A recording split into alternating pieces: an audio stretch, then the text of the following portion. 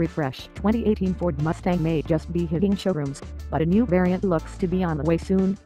Thanks to our friends in the forums at Mustang6g.com, we have what looks like our first real glimpse of the revived Bullitt Mustang in all its green and black glory. One of the forum's users spotted a Ford video shoot in Chicago and managed to get a couple of dimly lit photos uploaded online. While we have no official word on the car from Ford, expect to see something as soon as the Detroit Auto Show in January.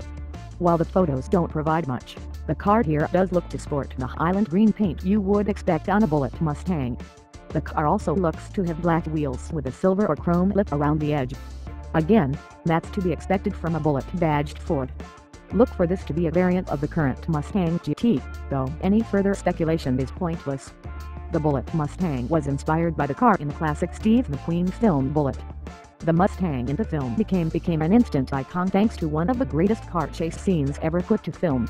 Now we just need to pair this with the current Dodge Charger for a modern recreation.